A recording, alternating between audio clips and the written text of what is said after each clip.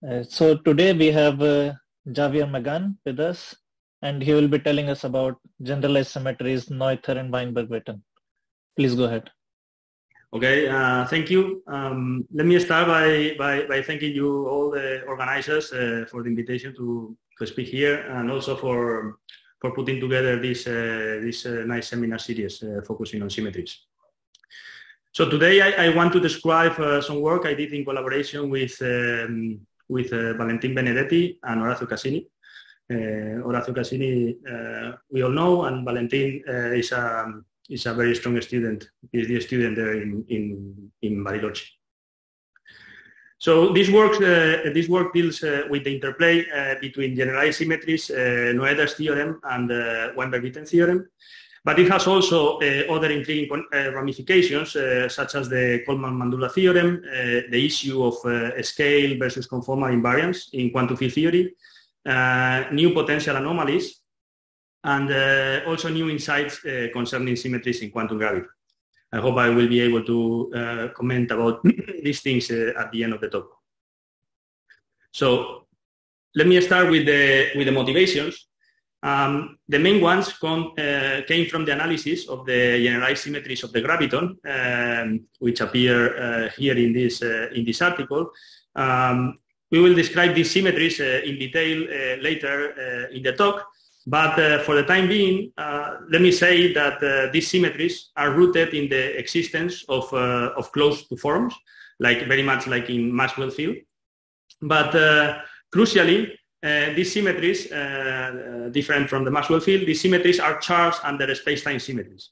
The reason is that these closed forms arise from the Riemann tensor, which has more indices. So we have to contract them, and then we find two forms that are charged under space-time symmetries. So this is very similar to fractonic physics. And an immediate question that appears is whether this constitutes some kind of class with a potential generalized Coleman-Mandula theorem. Since the theory is free, it does not, but I hope that the observation is, at least for us, was certainly intriguing when thinking about UV completions, possible UV completions. A related observation in this, after studying these symmetries, is that this theory has no local stress tensor. But we saw that it does have local Poincare symmetry generators. These are sometimes called local twists. We are going to define them in a moment. So since there is a symmetry and actually one can find the symmetry generators, but we don't have a local current, we wonder whether this is a class with Noether's theorem. Actually, more generally, when we realize this, we realize also that one faces some potential class between the Weinberg-Witten theorem and Noether's theorem. The reason is as follows. So the Weinberg-Witten theorem says that given a quantum field theory in 3+1 space-time dimensions, if the theory allows the construction of a Lorentz covariant conserved for vector current, it cannot contain massless particles with a spin equal or greater than 1 that are charged under it. Also, if the theory allows the construction of a Lorentz covariant conserved energy momentum tensor, it cannot contain particles with a spin greater than 1. On the other hand, the strong version, we are going to define later the difference between the weak and the strong, but let me say the strong version of Noether's theorem states that each global continuous symmetry in a quantum field theory, for each global continuous symmetry in a quantum field theory, there must exist a conserved local current. So here is the class, which we didn't see mentioned before, but it is kind of obvious that if a theory contains vector particles charged under a global symmetry, and it satisfies the Weinberg-Witten theorem, the global symmetry does not have a current, and it violates the strong version of Noether's theorem. An obvious example of this class is the graviton field that we just described in relation to the space-time symmetries. Lastly, we were motivated also, given these observations, we were motivated to further understand Noether's theorem in quantum field theory. So let me say that a weak version of this theorem was proven a long time ago by these authors here. Basically, what they prove is that given a quantum field theory satisfying a certain property, which is called the split property, we can always find certain operators, they are called twist operators, that their purpose in life is to produce the group transformation in a certain localized region, for example, this region here, this region R, and but they do nothing in the complementary region bar R. So this is basically the content of this equation. We are going to review it better later. Let me just say for the motivations that physically what this theorem is saying is that local charges exist in any region. Now, if local charges exist in any region, this kind of suggests that we could extract a current operator in the limit in which we take very, very small regions, and also in the limit in which we take very, very small infinitesimal symmetry transformations. But the authors in the article indeed notice that this kind of motivated expectation, this actually was unclear. And in this vein, we want to ask whether, well, by the way, this we'll call it the weak version of Noether's theorem. So the weak version of Noether's theorem, the existence of this twist is proven already. What we want to ask in this article is whether the strong and the weak versions are equivalent. And if not, if we can classify the space of quantum field theories satisfying the weak version and violating the strong. So with this, I finish the motivations. Are there some questions about the motivations, which maybe they are not so conventional?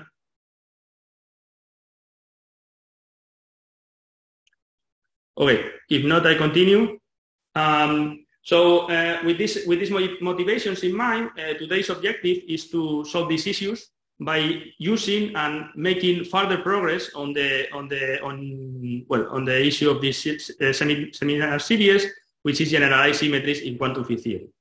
To this end, we are going to first describe a different look at these features, at these generalized symmetries in quantum field theory, and this will indeed be important. I mean, this different look will be important for the derivation of the results.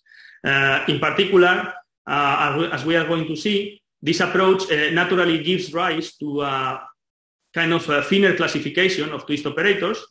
So there are different kinds of twist operators when there are generalized symmetries present in the game. And using this classification, we are going to describe our main general theorems in general form. After that, we will present two specific examples of the physics described that contain basically, they are very simple, but they still contain all the physics, and explain the origin and extensions of the Weinberg-Witten theorem in this context. We will end with a summary, some open conjectures that we'll see they get raised by the results, and some connections to different problems, different known problems.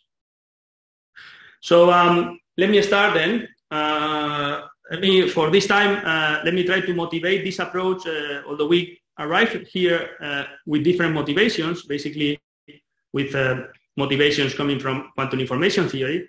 Let me try to motivate this different approach using the language that the audience is more used to. So this language can be found in the seminar article by Gaiotto, Kapustin, Cyber, and Willett in 2014, which actually builds up on previous research in quantum field theory and string theory. So as far as I understand at this point, such an approach is based on a certain, let me put it this way, is based on a certain classification of operators in quantum field theory. So we have topological operators, which are the generators of the symmetry. We have charge operators, the genuine lines, for example, in pure gauge theories.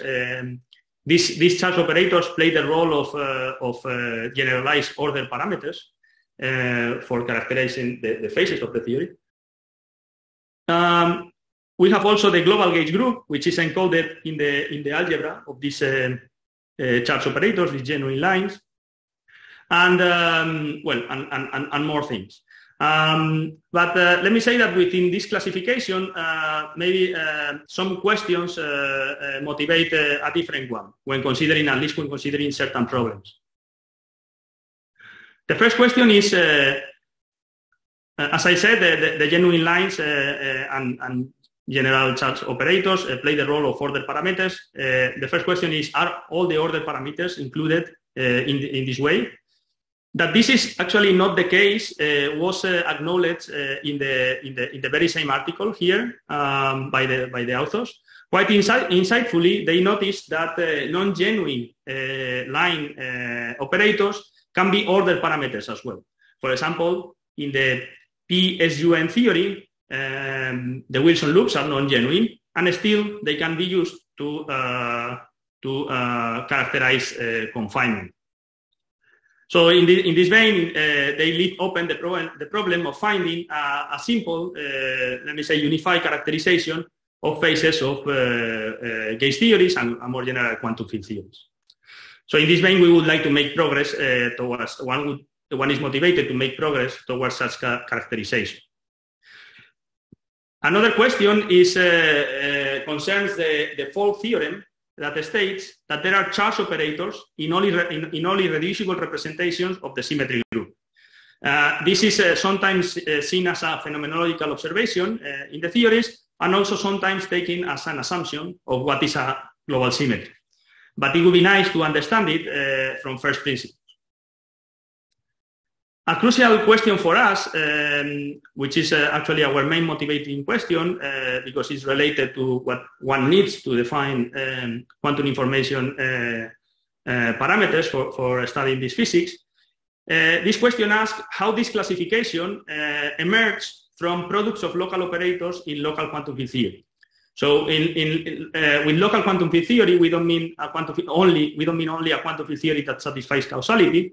We mean a quantum field theory in which every operator that you have at your disposal can be constructed by multiplying local operators. Okay, for example, a conformal field theory is a local quantum field theory. All operators at the end emerge from products of the primaries, and so basically this notion of local quantum field theory takes that and construct. It's a bigger space of quantum field theories that contains those, but that it's defined by that property that every operator is ultimately built by products of local operators. So we would want to see how all this classification emerge in these kind of theories.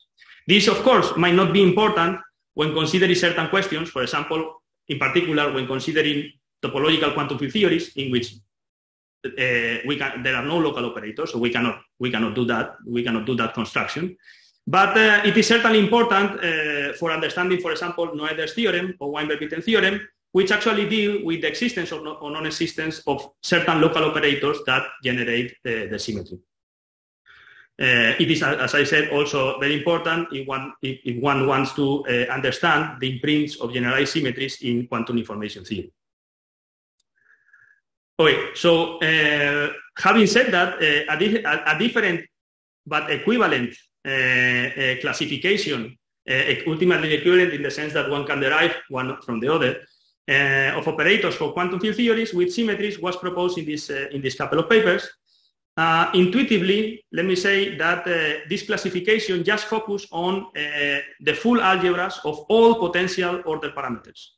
Okay, so the key question, of course, here is how we define an order parameter. What defines an order parameter? In a theory, our proposal is simple.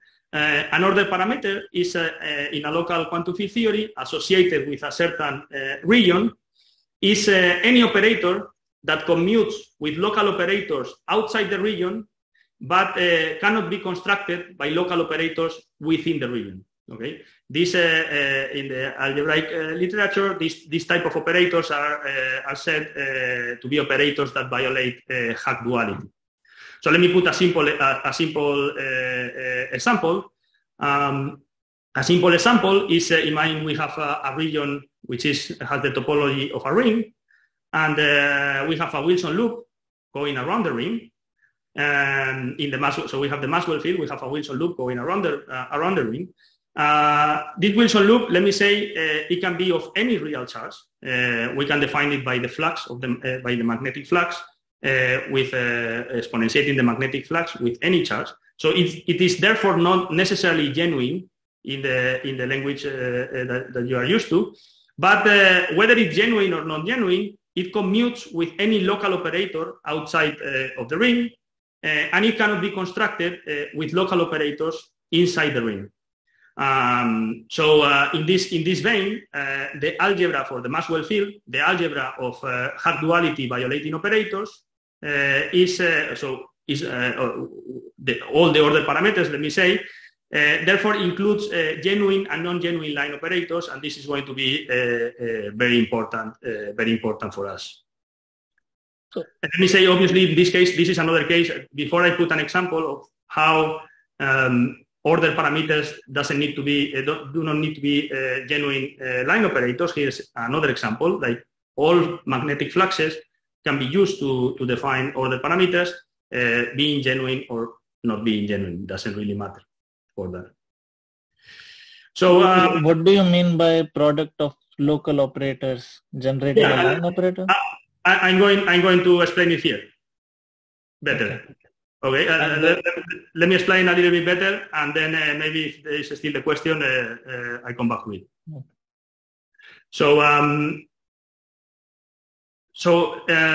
this classification in terms of order parameters can be formulated a little bit more precisely. So let me define exactly what that question that you are saying. So consider a region R again. I put a ring, but it can be any region. We want to ask how quantum field theory assigns an unambiguous algebra to this region. Okay, that is the question we want to ask. In particular, first we want to ask if it is unambiguous, if there is one algebra that it assigns. Let me say that one algebra that we can assign is always there. It is kind of obvious. We just put products of local operators. So we have local operators inside the region R. Okay, these are these green balls. Let me say. And we generate and we multiply operators in all the ways we want, and we generate an algebra, which is the local algebra in the ring. Okay. Now the question is there another natural assignation for this region? Well, there is. What we do is to do the same construction but outside the region. Okay, so now we take the local algebra in the outside the region in R prime. So R prime would be everything outside the ring, and we take the commutant. Okay, we call that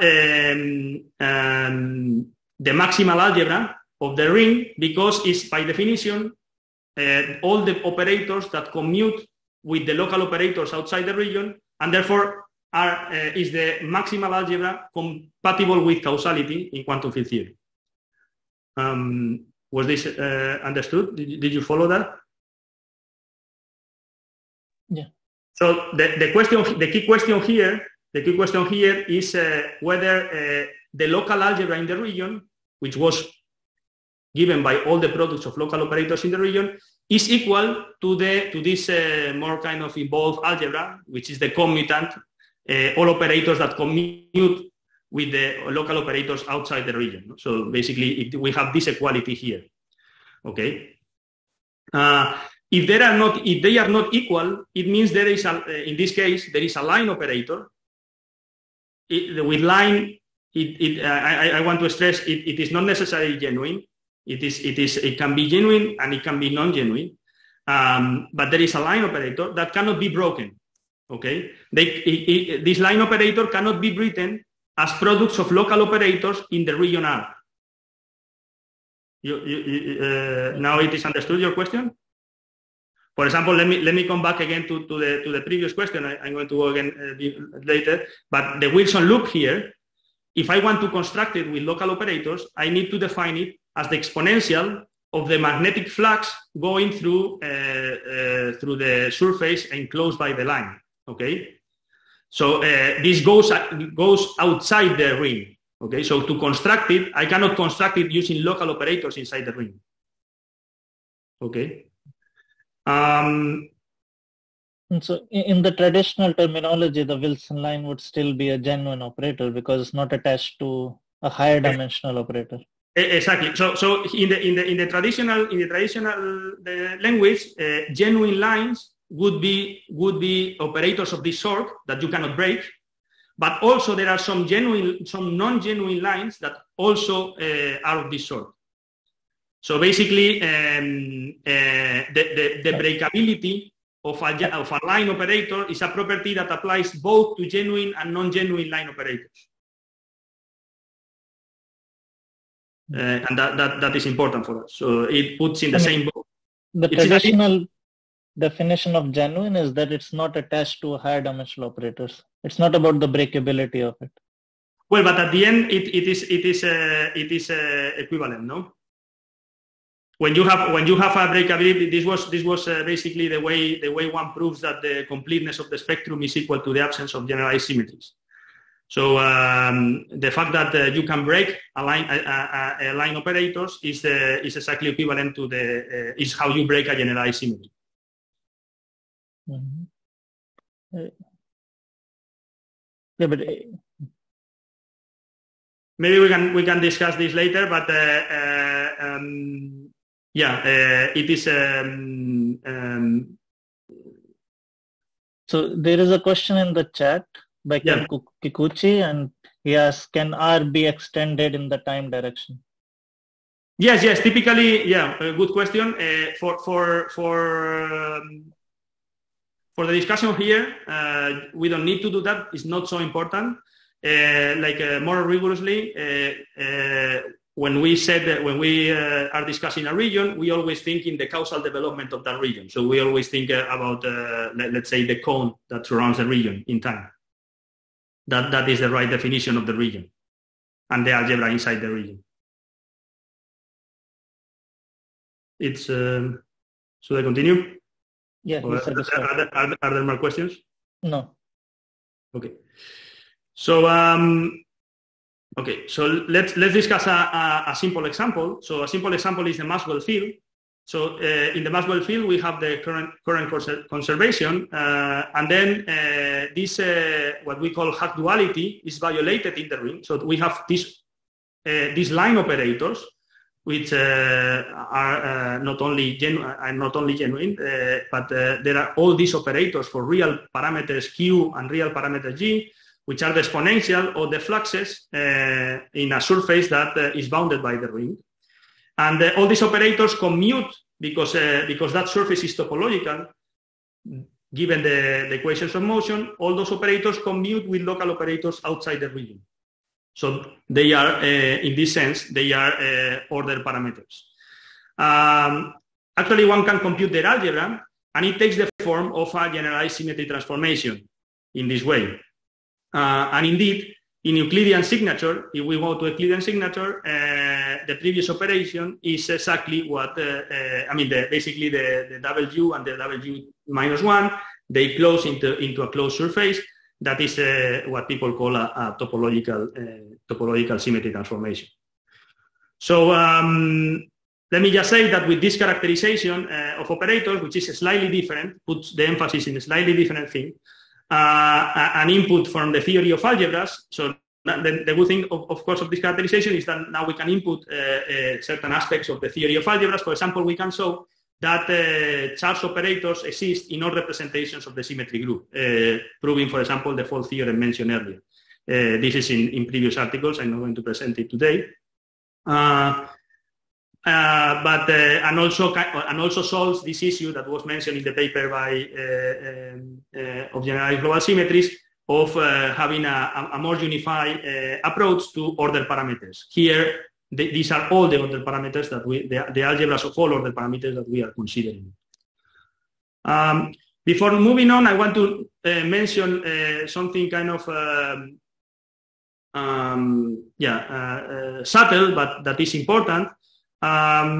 Notice that an order parameter is only defined up to multiplication of local operators. So in general, we are used to say that we have this topological operator or this line operator, but all these operators are ambiguous in the sense that if we consider, for example, a Wilson line that was originally an order parameter, it was characterized by a quantum number Q, in this case a real number. Now we take that, we multiply by a local operator in the ring. So we create this W tilde, and this is a new order parameter, as can be seen in two equivalent ways. First, it is clear that it also violates duality. Why? Because if we couldn't construct this WQ, we clearly cannot construct this W tilde. Because if we could construct W tilde, we just have to invert phi and we would get the other.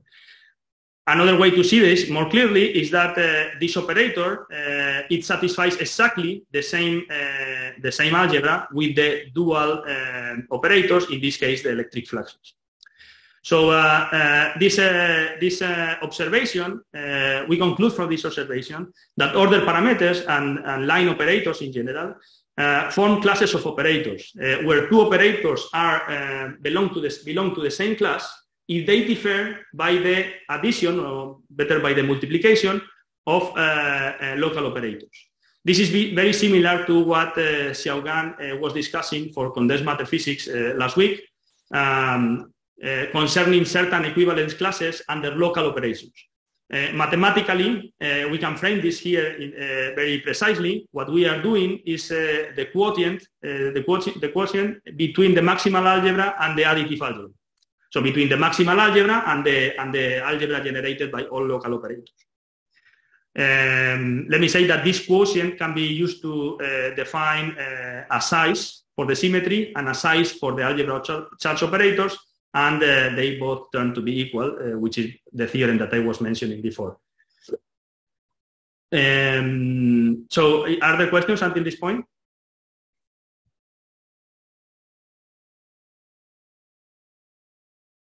I know it's kind of this approach put emphasis in a slightly different, but it's going to be important exactly for the when we do the next thing. So let me summarize. So whenever we have a generalized symmetry, we have a difference between maximal and local algebras in certain regions. For example, in pure gauge theories, we have a difference in those algebras when associated with rings. Now, given that observation, let's now add a conventional zero-form symmetry on top of this structure. Okay. So, as we are used to from textbooks, such global symmetry acts locally. So, locally, not in the sense, acts locally in the sense that it acts as automorphism of the local algebras. So, basically, this equation here. This equation does not mean that local operators are invariant. It says that the symmetry maps local operators in a certain region to local operators in the same region. So therefore, the algebras in the region are invariant. Now, it is a simple fact. From that one can prove in one line that if an algebra is invariant under conjugation with a unitary, then the same holds for the commutant algebra. Okay, but as we were saying, in cases where the commutant is not the same as the local algebra, what we are concluding here is that the global symmetry leaves invariant the maximal algebras also associated with regions. Physically, what this is saying is that the symmetry cannot convert order parameters into local operators. And the question we want to study here is whether even if it cannot do that, if it can change or mix the classes associated with a certain region. Now, it turns out that this mix. So basically, we want to study this kind of equation. it turns out that this mixing can only happen in a point-like fashion. So basically, a class is mapped to another class. This equation is not very difficult to prove, but it requires further concepts. And so if the audience wants, I can discuss it at the end of the talk, how to prove it. But for the time being, I will take it as granted. So this is the type of equation that we are going to be dealing with. Javier, is there a question here? Sorry, I have a question about the previous slide. Yes. When you multiply a line by a local operator, are you supposing that the point where the local operator is supported is on the line? No, I'm here. I always consider like a smear operator. So for me, all operators are kind of are not really local or really lines. They are always a little bit smear to be well defined. So here I'm just saying that this operator, its support, this is going to be a smear operator, and its support is inside the region R. It can collide with the support of the line, yes, but that's not an issue. But so there is no notion of dimensionality of the support of an operator? No, in interacting quantum field theory, it is known that basically all operators, to be well defined, they need to be a smear both in space and time. So there is no notion of a well-defined local operator, or there is no notion of a well-defined exactly line operator. You need always to regularize a bit. You can regularize, or the usual way is regularizing. For example, when you take the expectation value of the Wilson loop, it would be 0 or infinite. And you need to put an epsilon, no? Here we are just making that epsilon precise in the sense that we are taking operators that are smear, and then they are well-defined bounded operators. This is not very very important. It's just some subtlety, but we don't have to face that issue. But so how can you distinguish, for example, a one-form symmetry from a zero-form symmetry? Well, exactly because of this, because the one-form symmetry have operators, which are smear still, but that violate duality in a ring. While you understand? Yeah, I see. But another question: R. So is it R is any region that you want. Any region. It is not supposed to be like of the same dimension of the manifold. It can be also. It can be it can be it can be any. Here I'm just it just for the discussion. We just need it just so we are in a Hamiltonian formulation. So you can go to t equal to 0, and basically we are taking regions compact in space of any topology. Okay. Thank you. Well, I mean the simplest example is the only one that we will need really is a ring, but this is a solid ring, so it has the inside. Okay. So okay, just to understand if I'm understanding, there could be a notion of dimensionality of the operator, but it's just like the dimensionality of the region in which arc duality is violated. Exactly. Okay. Yeah. It turns into that. Yeah. Okay. But this way we don't have to face the problems that maybe you were worried about whether it is on the Wilson line or not, or the products are well defined inside the region. Everything is kind of you can jump those things easily. I see. Thank you. So this question in the chat. Yeah. Given an arbitrary theory, how can I convince myself an algebra at my hand is maximal? How can you convince yourself of what? That an algebra at my hand is maximal. No, I'm defining it here.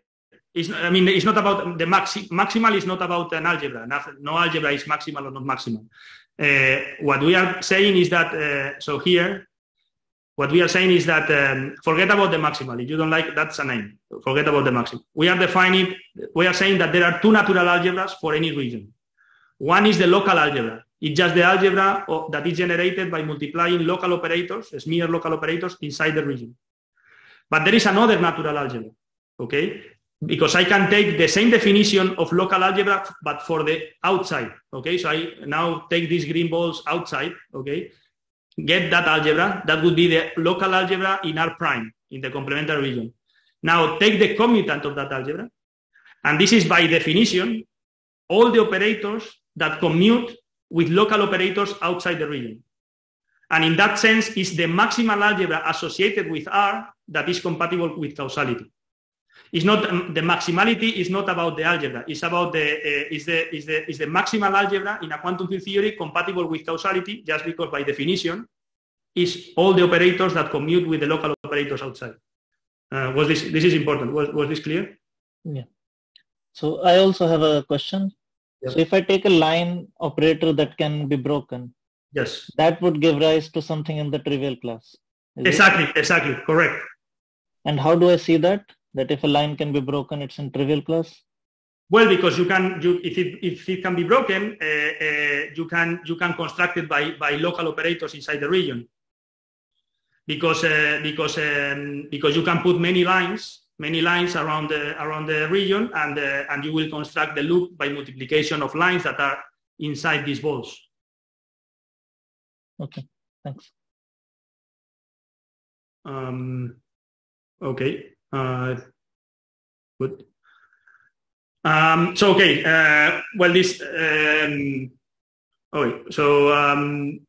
Let me now define something that people is not used maybe so much in this community, but it's important, which is the concept of a local twist of a global symmetry group. So given a region R, here is a circle, but let me say that it can be anything again. It could be a ring, okay, R. It's not, it doesn't need to have a trivial topology, okay? Given a region R, we construct this scenario. We have the region, we have the complementary region bar R, but in between we locate a smearing or a buffer zone Z with certain size epsilon, okay? We can do that for any region.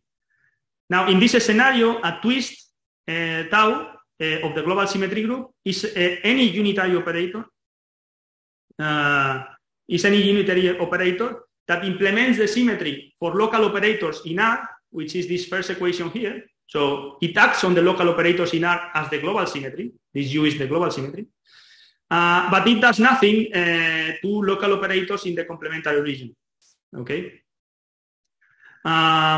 This buffer zone or smearing zone Z must be there in order for the twist to exist as a bounded operator in the quantum field theory. It is a kind of some subtlety, but that in this case it is important, and it plays a role. It plays a physical role actually. In general, when I have talked with many people in string theory, they don't consider this smearing zone, and then sometimes, of course, if it doesn't exist, you could get confused that this operator doesn't exist. But it begins to exist exactly when you let this smearing zone to be non-trivial. So in general, people is very doesn't like cutting these operators, because then in principle, if there is no smearing zone, you will have to put some boundary conditions here in the boundary of R. Here again, we can jump that by putting this smearing zone. We are going to see a construction in a moment, but I just wanted to make clear that. So now, this is just the definition. Let me say again. Let me say also that this operator, so these equations, doesn't define a single operator. Okay, this has a huge ambiguity in its definition. For example, once we have one twist that satisfies this equation, if I multiply by any local operator in the region Z, okay, then I get another twist, because that local operator commutes with operators in the complementary region and also commutes with operators in the region R. So therefore, the resulting operator satisfies this equation again. Okay, so twist again define, they are operators that define a class, and the class is defined by multiplication of operators in this smearing region.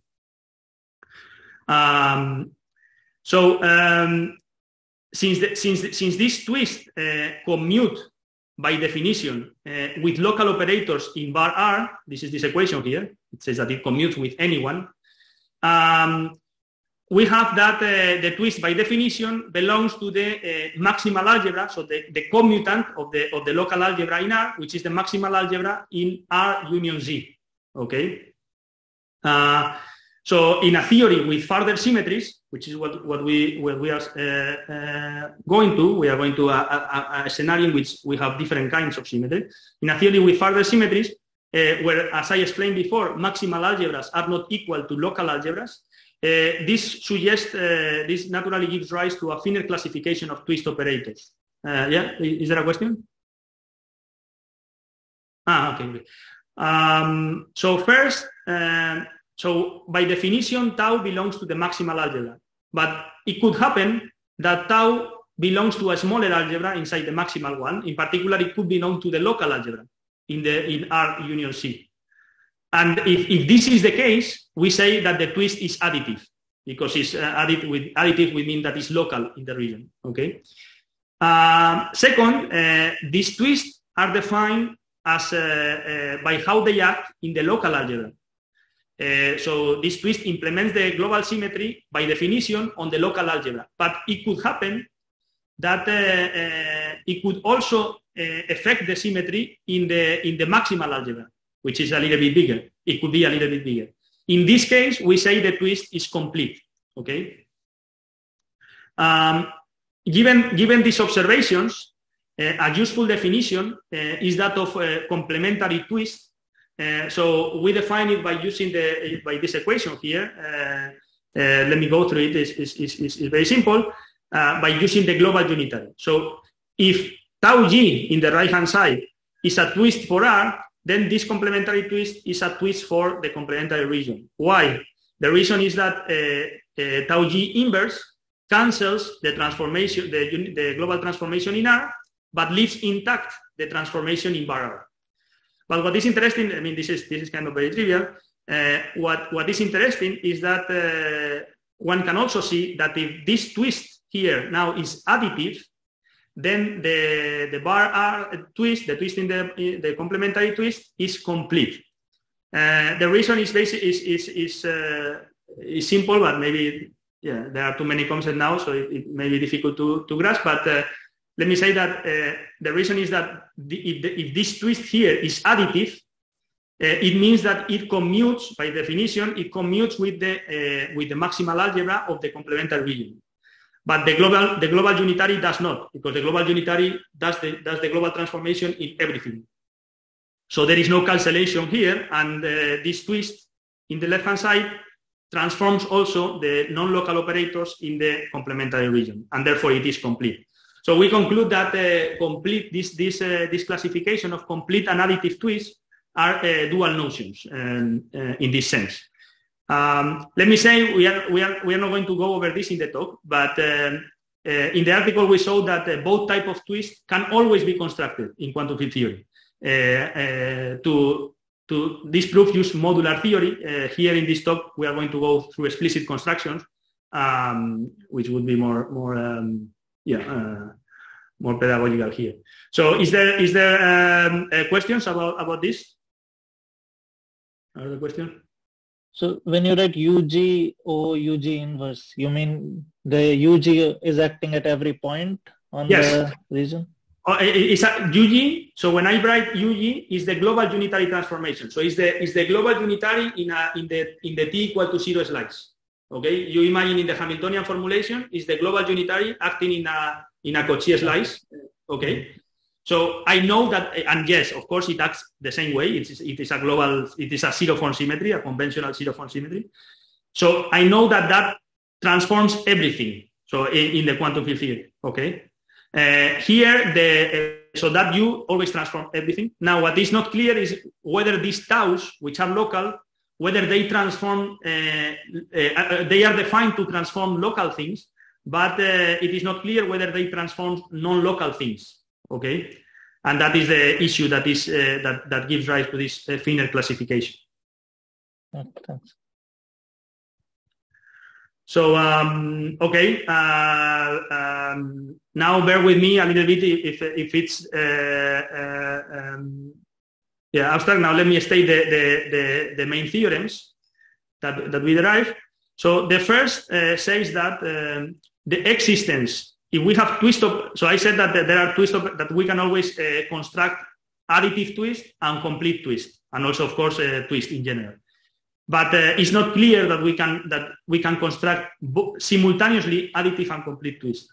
So the first theorem says that the existence of operators tau, so the existence of twist for a certain region that are both additive and complete implies that the order parameter or the generalized symmetry, let me say, it's a little bit loose of language because there are many definitions. The generalized symmetries associated with R are invariant under G. So in written in mathematical terms is this equation here. So let me remark that this equation doesn't say that the operators are invariant. We are talking about the classes. So a given operator in a given class could transform, okay? And actually it will transform. But the important point is that this global symmetry will not mix the classes, okay? So the proof of this theorem is very simple.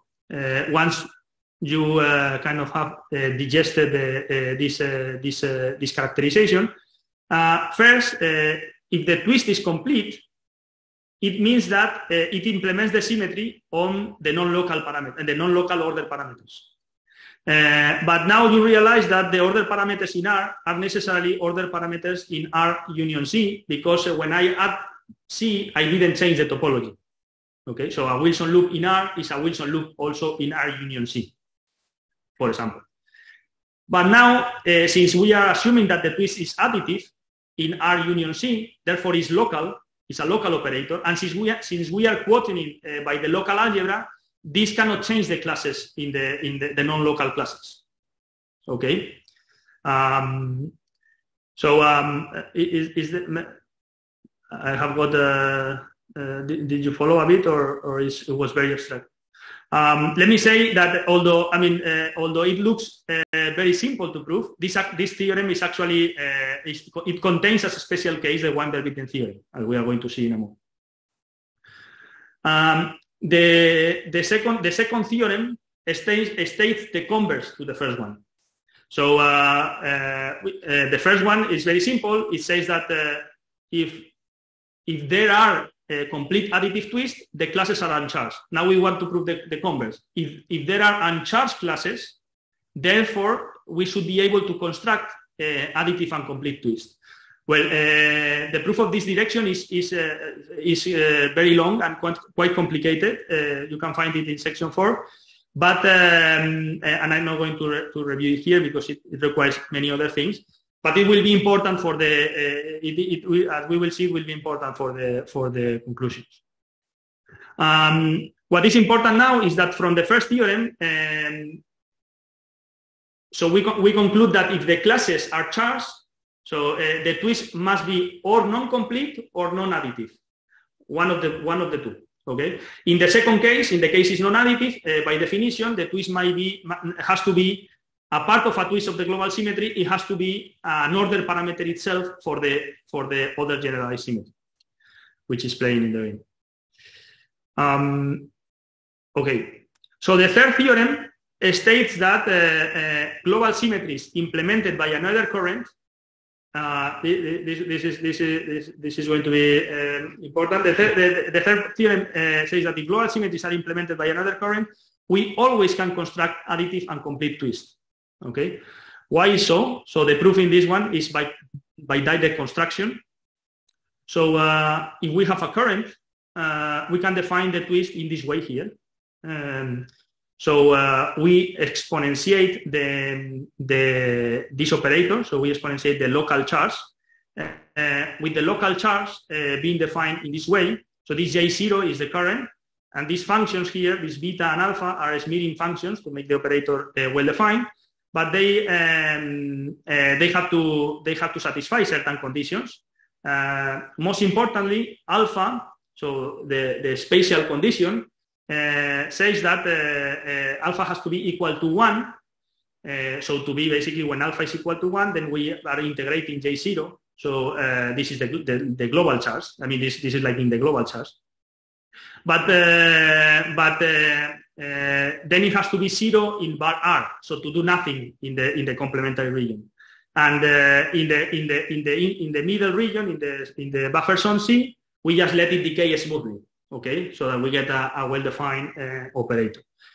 Once these conditions, and then the smoothing function beta is a smoothing function in time, which is just, it is not really important for the discussion, but it has to be there.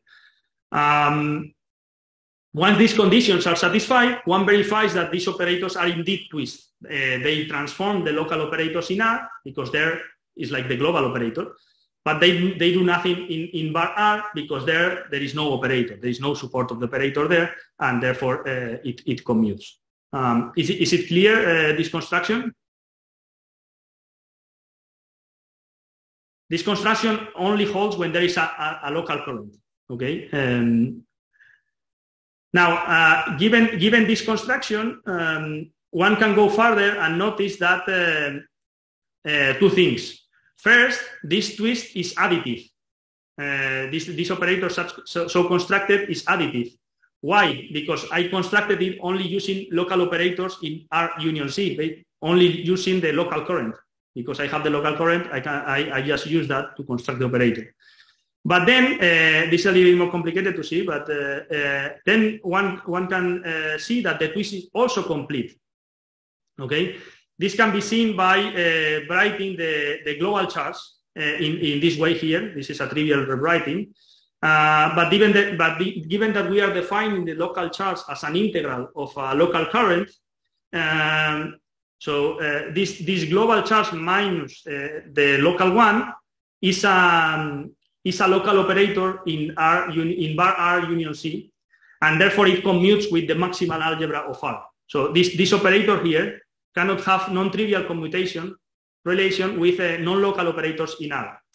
But since Q has non-trivial commutations, it means that those non-trivial commutation relations must come from the local charge, and therefore the twist so constructed is complete. And so here we arrive to the main result of the work, which if we join this theorem with the first one, we get the following corollary. That so here we have said that when there are no other currents, we can construct additive and complete twist. And before we said that when there are additive and complete twist, the classes are uncharged. So we conclude that global symmetries implemented by another current must leave invariant the non-local classes of all order parameters. Are there questions about this?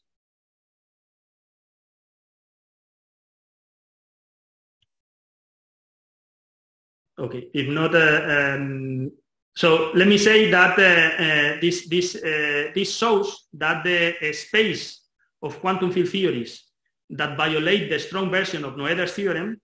I remind you that the strong version of Noether's theorem was that version that says that for every global continuous symmetry there is a local current. Okay, so the space of quantum field theories violating the strong version is at least the space of quantum field theories with generalized symmetries charged under global continuous symmetries. So when there is a mixing, okay. So given that that space is important, that is the space we are after. Is there any further consequence of having charged classes, generalized symmetries charged under a global symmetry?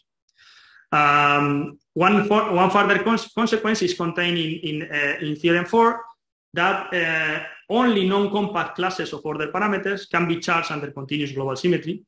The proof is very simple of this one. It just becomes compact classes of order parameters can be charged under continuous global symmetry.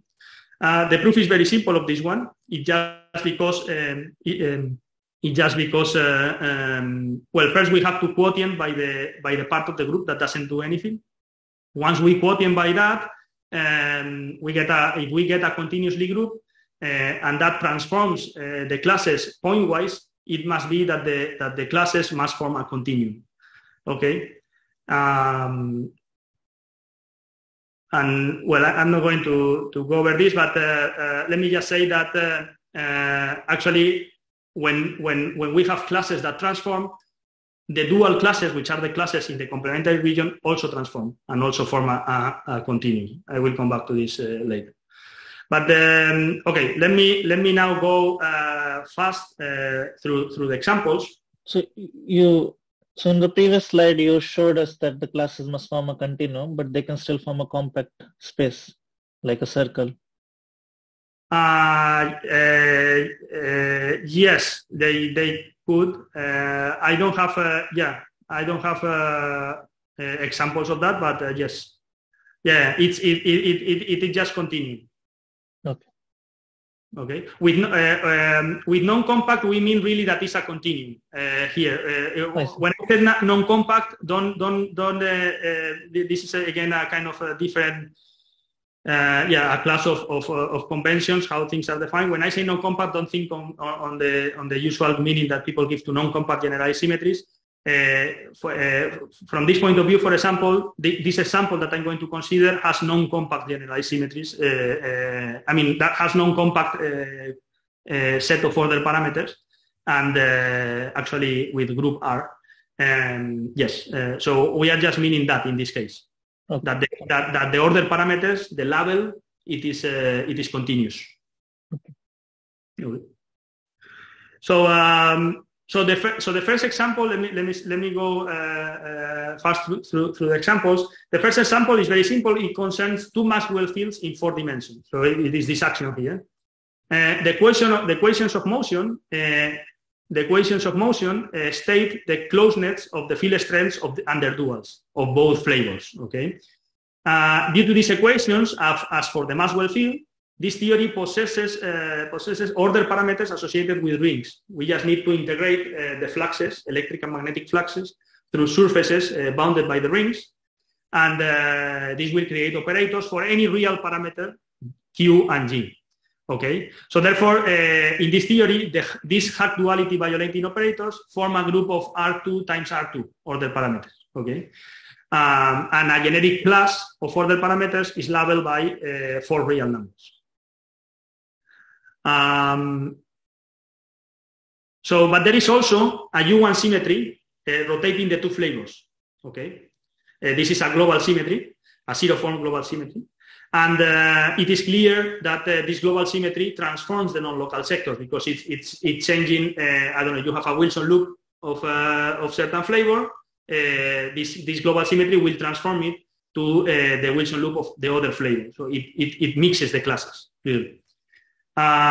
So we should expect some problem with the Noether current and some subtleties associated to the twist for this symmetry. Okay, and this is indeed the case. This is indeed the case. The naive Noether current. This has been studied in previous literature, that the people found that the naive Noether current for this symmetry is not gauge invariant. And people have tried to improve it to make it gauge invariant. No, but and with no in previous literature with no success. Okay, here we see that our theorem demonstrates that this is impossible. You cannot make it gauge invariant because if not, it would be you could construct twists as I constructed here. You can construct twists that are additive and complete at the same time because you have the current. But therefore, as proven here, the classes should be uncharged. But since the classes are charged, that current cannot exist.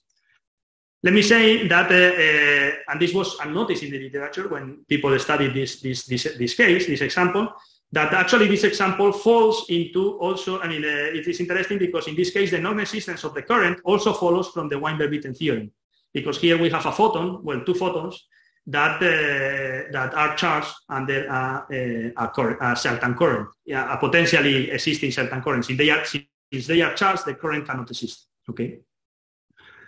Sorry, that's good. Here the gate groups are R or U1.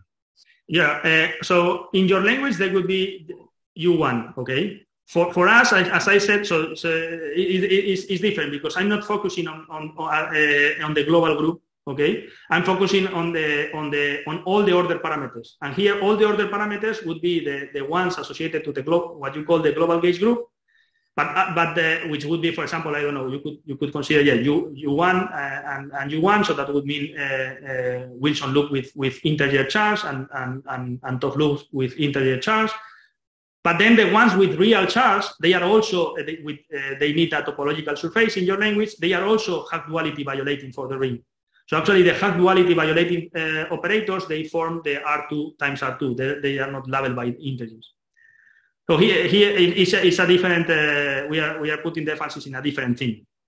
It's not. It doesn't matter whether you choose the theory to have U1 or RR, or it doesn't really matter here. But sorry, the other U1 symmetry rotating to flavors is not preserving the Dirac quantization condition, right?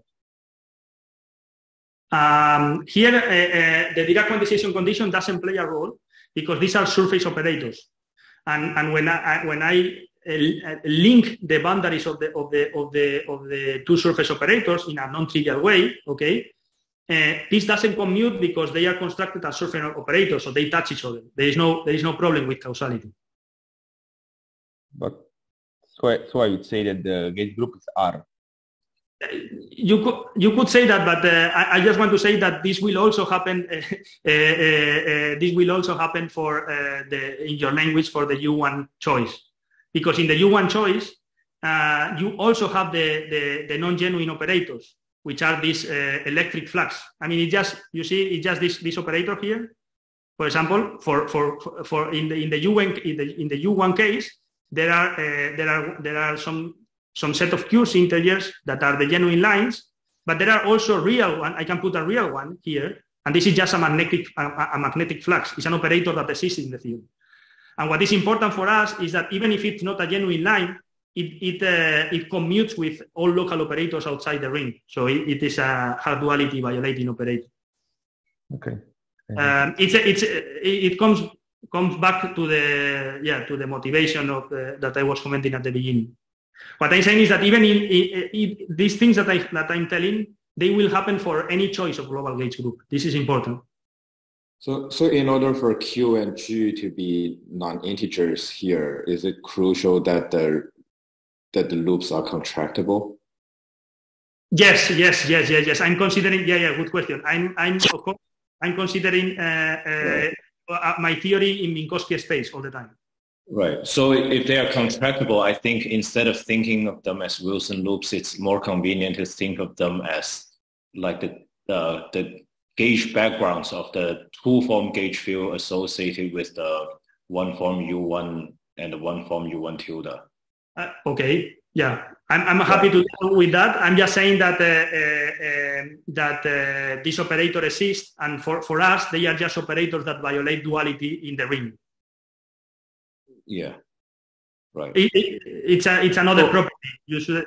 Right. Yeah. So I would think of this W and T as something associated with the flux of the two form U1 and two form U1 tilde. Yeah. It's exactly that. It's exactly that. Yeah. Totally. Okay. So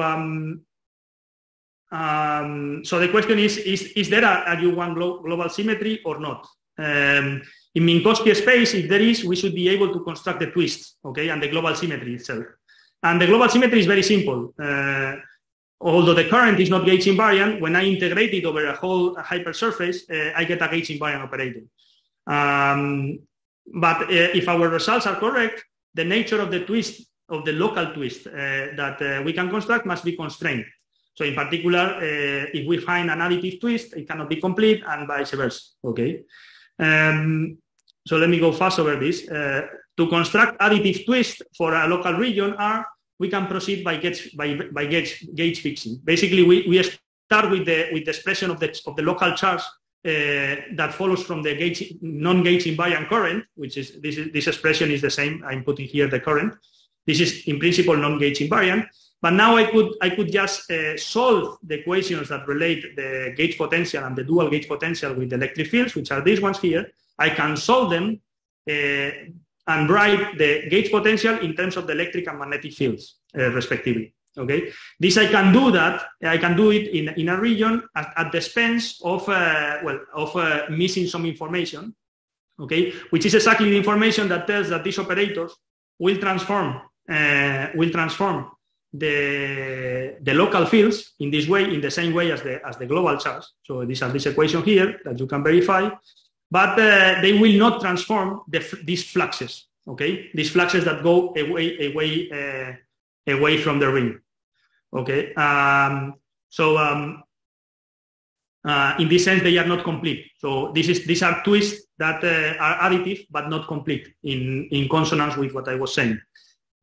We can also construct the opposite one, and this can be done as I said before. Is the easiest way. We can use the dual complementary construction. We define the twist in the complementary region by this formula here.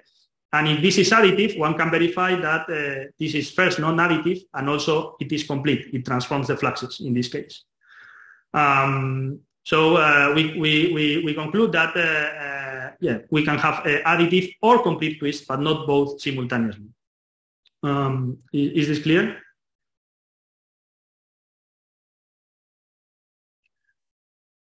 Okay. I think I'm going, in the sake of time, I'm going to jump the graviton field. So the graviton field goes very much in the same way as the previous field, just that the U1 is played by a space-time symmetry, and the closed two forms are constructed, are kind of are something more complicated, constructed from the Riemann tensor. Is these operators here constructed from the space-time from the Riemann tensor? But otherwise is completely similar, and the output of our theorem is that since the classes are charged under space-time symmetries, then there cannot be a stress tensor in the theory. Okay, so our theorem demonstrates that the graviton field cannot have a stress tensor. So of course, again, I choose. So we studied a series of examples in the article, but I chose these two ones because both of them are afflicted with the Weinberg-Witten theorem. So there is clearly a relation here.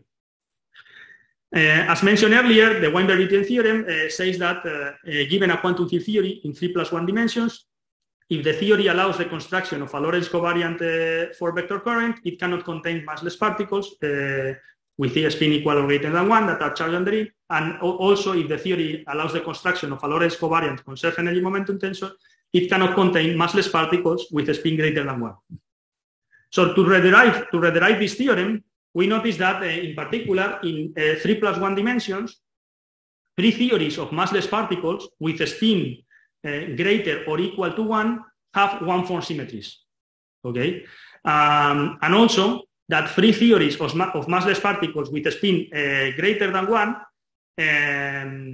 have one-form symmetries with charges that carry space-time indices. So we have seen the case of spin 1, which is of course related to a field strength. We the case of spin 3/2, one can also work out that there are these closed two forms with one spin or index free. So this will be, when we construct the charge, it will be charged under space-time symmetries. And the spin 2 is the Riemann tensor, and you can keep going. Okay, you can keep going. So since all these fields, all these massless particles have generalized symmetries, they cannot be charged under a global symmetry having another current. And this is the Weinberg-Witten theory. Okay. Notice that we are assuming neither the quantum field theory is free nor the generalized symmetry is exact. This is important. So we are assuming, as Weinberg-Witten did, that the global symmetry is exact. So it's exact at all energies in the quantum field theory. If this is the case, and the global symmetry has a current, then we can construct, in the way that I described before, we can construct twists that are additive and complete at all energies. Okay, in particular, both in the ultraviolet and in the infrared. But in the infrared, this should be impossible, because in the infrared there is an emerging generalized symmetry that is charged and that potentially charged under it, and it won't allow it. So we conclude that the Weinberg-Witten theorem is rooted in a topological obstruction that appears when charging a one-form symmetry with a zero-form symmetry. Okay, so it is kind of let me say, although I'm not sure about this word completely, but I think it's in your language it is a no-go theorem for certain type of putative two-group symmetry. Okay, but what is question? Yes. For this U1 case, do you mean it cannot contain charged massless particle with a spin equal or greater than 1? I mean what Weinberg-Witten theorem means. It means that you cannot have a particle with a spin. For example, you cannot have a photon that is charged under a global symmetry that has charge in the sense of an electron having charge, that is charged under a certain global symmetry that is generated by another current. It's exactly this case. Let me, as an example, it's exactly this case that I was mentioning here. No? So here we have two photons, okay, and the photons have two flavors, and the U1 rotates between the flavors. So this photon is charged under a global symmetry. Okay, and so this charge is not a charge of a photon; it's a different charge. No, for sure, yeah. It's a mixing, yeah. This scenario, yeah. It's another charge. Okay. Yeah, it's the Noether charge associated with the zero-form symmetry. Oh, I see. Okay. Yeah, thank you. All these situations are mixing of symmetries. Okay. So what we are realizing, I mean, this is kind of obvious now. In this construction, but it is obvious that if you look at the statement, just if you look at the statement of the Weinberg-Witten theorem, you have a massless particle of certain, for example, let's say a massless particle of spin 1. This has a generalized symmetry. We know that. But he's talking about, they are talking about having being charged against a certain Noether current. So there is another global symmetry. So there are two symmetries playing in the game here. Okay. I see. Okay. And well, we are saying that this follows from the theorem that I was mentioning. But the nice thing is that when we realize this in this way, we immediately recognize several extensions of the theorem. The first two extensions concern different space-time dimensions and appropriate different representations of the Lorentz group. This, of course, is not very surprising and actually has been discussed in other places. But the most important generalization, though, is that our theorem is not only valid for theories which have quasi-particles in the infrared, but it is also it is a theorem that is valid for interacting quantum field theories with quasi-particles, such as conformal field theories, for example. In other words, we are not assuming like an S matrix, the existence of an S matrix, or the existence of massless particles in the infrared. Also, there is a natural equivalent statement for finite group global symmetries. Okay, basically, is the impossibility of having charged classes of generalized symmetries that are charged under a zero-form symmetry that is discrete. And this discrete symmetry has a complete analytic twist that is impossible. And the last extension concerns application to non-relativistic quantum field theory. Of course, this is kind of still not rigorous, but we are pretty confident that many of the things that we have said and this formulation, it is actually not really dependent on the fact that the system is relativistic. It is more dependent on the algebraic properties of the localization properties of the algebras, and therefore these things. And actually, I have talked with several people that they have told me that they have seen this kind of non-existence of local currents in several examples that fall into this kind of no-go theorem. So let's stop now and make a little summary of the most important messages, just physically. First, continuous global symmetries that do not leave invariant the classes associated with other generalized symmetries would be zero form, one form, free-form other generalized symmetries, cannot be generated by another current. In such scenarios, the generalized symmetry must be non-compact in the sense that we have defined through the top of having dual continuous algebras of ordered parameters, not in the usual way of having a global gauge group which is non-compact. Let me say that these observations provide a potentially complete characterization of the quantum field theories violating the strong version of Noether's theorem. Basically, these are the quantum field theories with generalized symmetries that are charged under continuous global symmetries. These observations allowed us to connect this whole problem with the Weinberg-Witten theorem, which we could rederive and extend. And the technical novelty of this approach was the development of a finer classification of twist operators in quantum field theory. Basically, they are those that are additive and they are those that are complete. And actually, there are more features that are required to prove the theorems, but so yeah, there's a whole space there of new properties. Okay, so let me end with some conjectures and connections to other problems. So the first conjecture says that a theory with a continuous global symmetry, where all generalized symmetries are invariant under the symmetry, must be generated by another current. This basically would end the problem of the Noether's theorem in quantum field theory. Now, what we are putting here new? So the non-trivial new input that we are providing for this conjecture is the proof that the proof of the converse to our main theorem. Basically, that when you have uncharged classes, you have twists that are additive and complete, that are both additive and complete.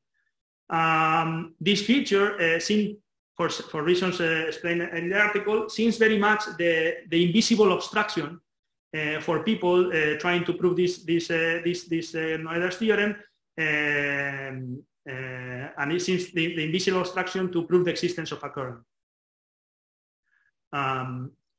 The second conjecture says that when you have this kind of non-compact generalized symmetries, non-compact in the sense, now actually we are going to see very, very clear what do I mean with non-compact and how it opposes to the conventional use of non-compact. So let me say that, let me first state the conjecture. It says that when we have this non-compact algebras of hard duality violating operators, non-compact, let me say, generalized symmetries, these cases are necessarily free. So the first input for this conjecture is that all the UV complete theories that we have found in this scenario are free. Okay, so for example, the Maxwell theory. But notice that there are important effective theories that fall into this class. They are these ones here. So, for example, we could have the Maxwell field with a quartic interaction, or a dipole type coupling of the Maxwell field with a neutron, for example, with a chargeless particle. These effective theories turn out to be non-renormalizable, and one wonders whether they are UV completable or not. Okay, and we can frame that in the using generalized symmetries by saying that all these theories have actually these non-compact algebras of hard duality violating operators, because even if I have if the equations of motion change, I can always write them as the closeness of certain physical operators. I just need to change, instead of being df equal to 0, it would be df tilde, with f tilde being f plus something that comes from the equation of motion. And this will generate a non-compact generalized symmetry. So, the way to frame this question, we believe, is whether a UV completion exists that conserves this symmetry. If this this conjecture says that this is impossible, and this would be, in case it's true, it would be a new anomaly in quantum field theory. The non-trivial input for the conjecture is the existence of dual non-compact algebras of ordered parameters, and we are about to prove this conjecture, and hopefully the article will appear very, very soon. Let me say that if both conjectures are true, this so the Weinberg-Witten theorem is strongly improved, and the reason is as follows. We start with the assumptions on the Weinberg-Witten theorem. So we start with an exact global symmetry for the whole theory, for all the energies, and an approximate generalized symmetry in the infrared. If such generalized symmetry is charged, we cannot have a local current for the global symmetry. If the first conjecture is true, now the non-existence of that current means that there is a generalized symmetry at all energies. So the generalized symmetry is actually valid at all energies. And then if the second conjecture is true, then it has to be free. This certainly closes many loopholes that have been explored to avoid the implications of the Weinberg-Witten theorem. So I remember that the Weinberg-Witten theorem has mainly been used to basically say that one cannot construct a quantum field theory of gravity. And this would make that much more stronger. This would go in that direction, particularly potentially saying that there cannot be an asymptotically free safety scenario and this kind of explorations. In particular, it would not allow. So basically the main loophole in the Weinberg-Witten theorem is whether. So the Weinberg-Witten theorem says that there is not a graviton with a stress tensor, but who knows whether we can construct an interacting quantum field theory without a stress tensor? Well, that's the theorem that we would prove here. The next connection concerns the problem of a scale versus conformal invariance in quantum field theory. So a typical route in this endeavor involves improving the stress tensor to make it traceless. Okay, so we start with the stress tensor for space-time for Poincare symmetry, and we try to improve it to make it traceless, and then have the stress tensor of a CFT. An obstruction arises from our perspective if we have generalized symmetries that are charged under a scaling symmetry. Because if this is the case, following our theorem, there cannot be a scaling current. Okay, there cannot be a Noether current for a scaling symmetry. So there cannot be a scaling current, and therefore there cannot be an improvement of the stress tensor either. Because if there would be an improvement for the stress tensor, we would be able to construct the scaling current. Now, it was quite shocking when we realized this, that all examples that have been unraveled with a scaling symmetry but without conformal symmetry, these are, for example, the most famous one is the Maxwell field in five dimensions. They actually fall into this class of having generalized symmetries that are charged under a scaling symmetry. So this then suggests another conjecture, which is that the scale invariance implies conformal invariance when there are no classes, no generalized symmetries charged under a scaling symmetry. As with Noether's theorem, these aspects seem to be the missing piece in the way. So people have been trying to prove this, but sometimes it cannot be proven if you are not inputting all the possible obstructions to that theorem. And this seems to be in the missing piece. So indeed, joining this conjecture with the second one would imply that the models with a scale invariance but not conformal invariance are free, which is another conjecture, by the way, and another folk theorem in the literature around this topic. Finally, there is a natural connection with these results with the Coleman-Mandula theorem. So basically, it goes in this way. So given a quantum field theory with a stress tensor, our theorem shows that all generalized symmetries must be Poincare invariant. So there cannot be mixing. So if the quantum field theory has a stress tensor, there cannot be mixing with generalized symmetries. And this generalizes Coleman-Mandula theorem in that direction. But this connection needs further elaboration, and we have to come back in the future. So thank you very much for letting me go over time and doing so calmly, and thank you for the attention.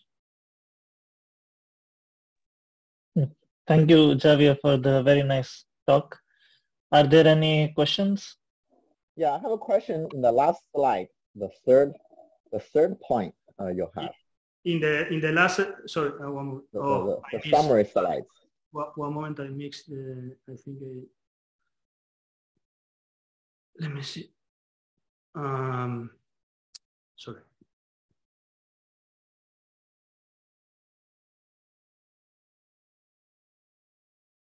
I missed them. Okay, yeah. Let me know. The third point. I try to understand what you're trying to say. Yeah.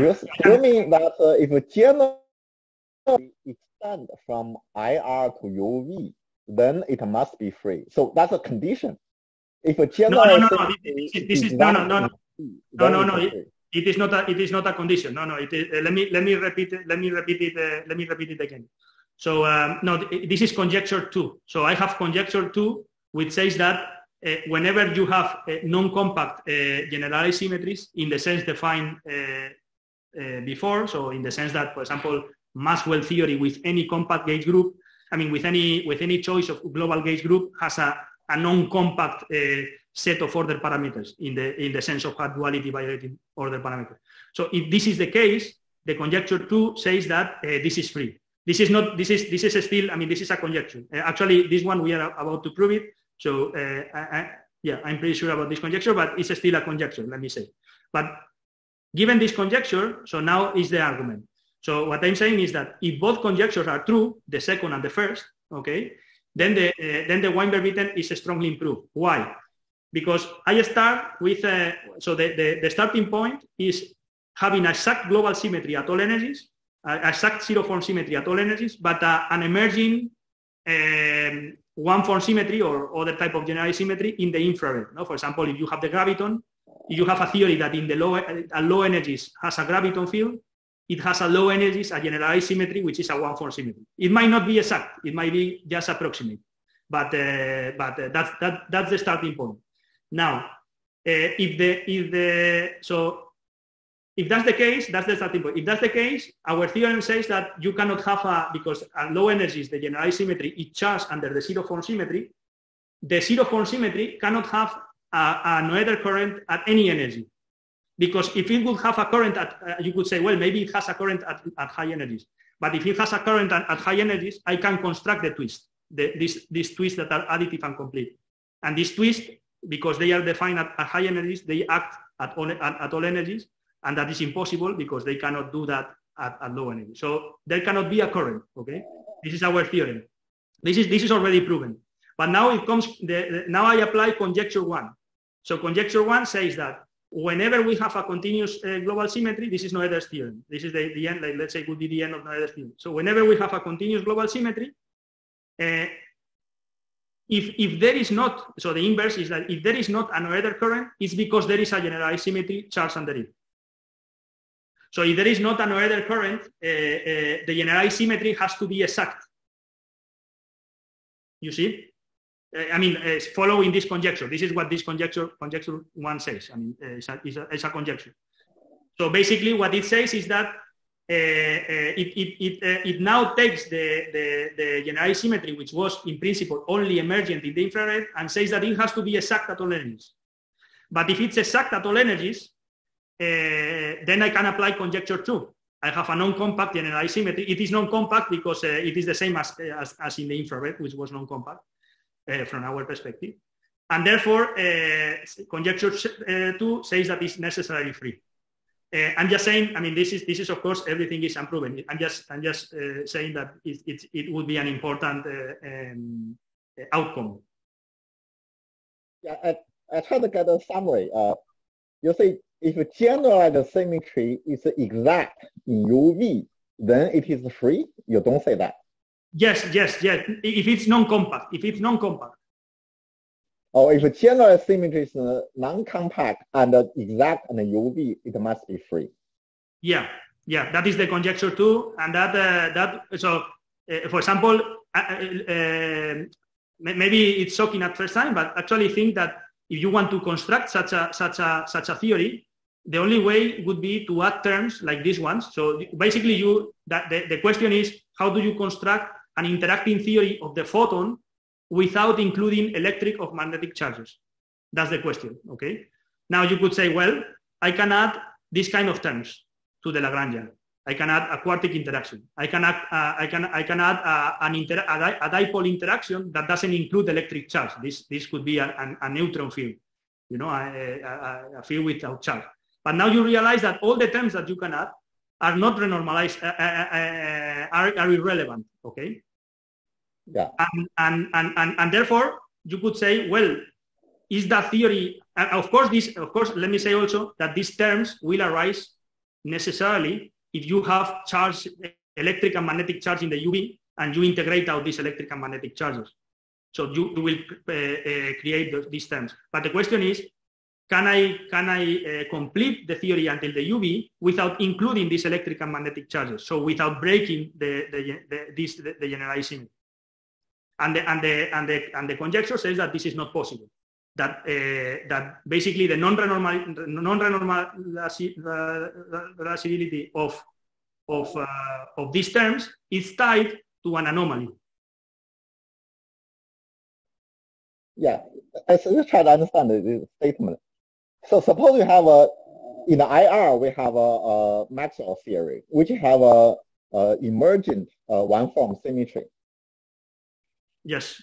Do you say this one-form symmetry must be free, must be exact in the UV, and then the theory must be free in the UV? If there are no electric and magnetic charges, yes, that's what I'm saying. Yes, if there are no electric and magnetic charges.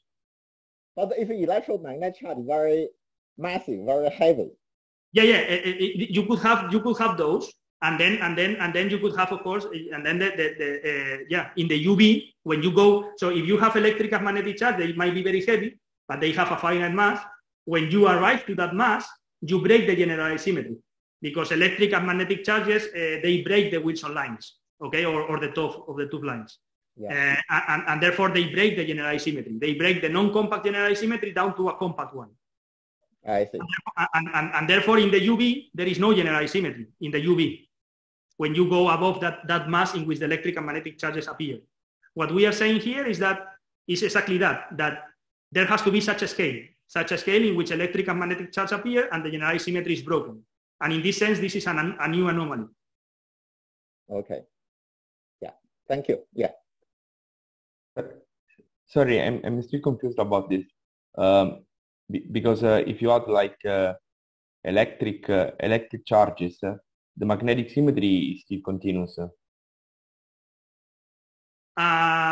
No, but it has, but the magnetic, but the order parameters would be like, for example, the Wilson lines, no, which would have an integer charge. I mean, the order parameter for the magnetic symmetry are the top lines, no? In Maxwell theory, you have two one-form symmetries, and you break one of them if you add either electrically or magnetically charged matter. But if you add only one type, you break only one of them to a discrete subgroup, while the other is still continuous. Yeah, the others,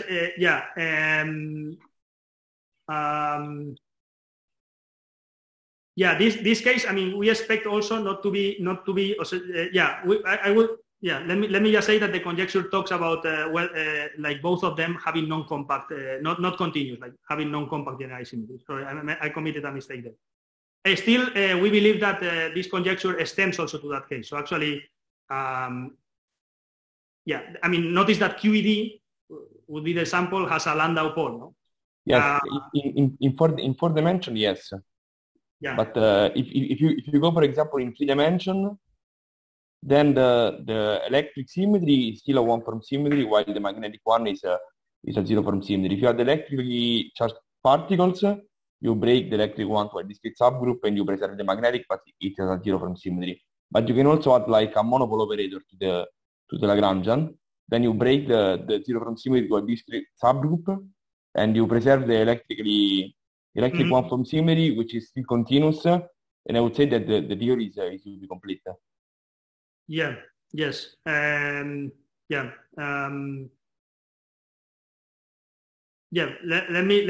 me say that we are only talking. I mean, in all these cases that we are discussing, when you ask that question, I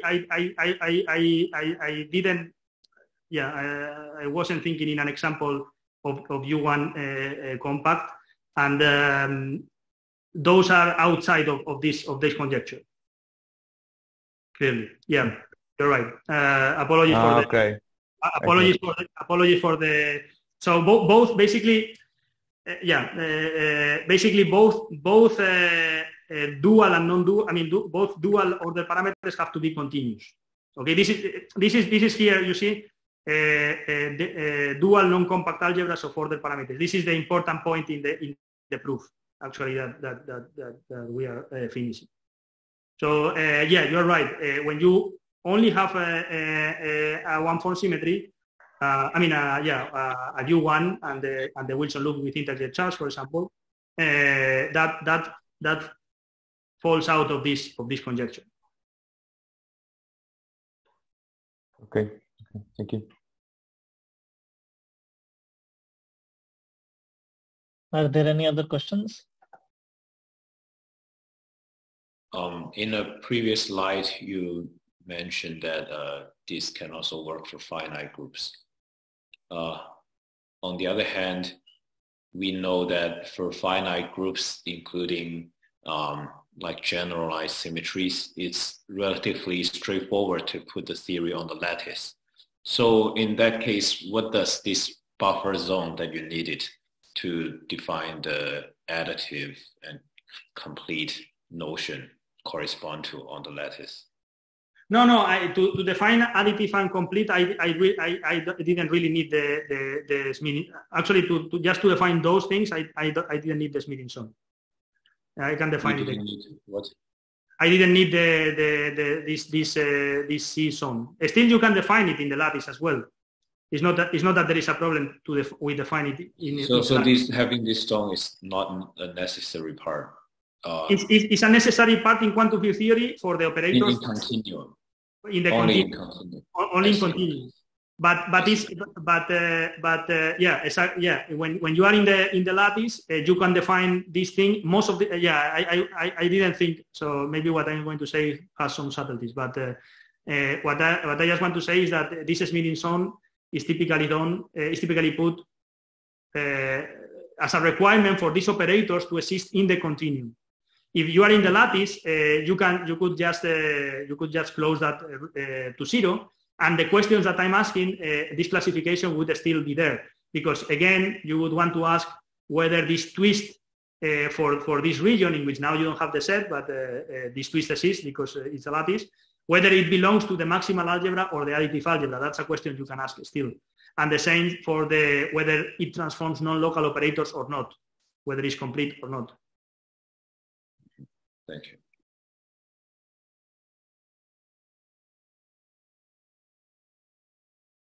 Okay, so if there are no other questions, thank you, Javier, again. Thank you. We hope to see you all next time. Thank you. I hope to see you too.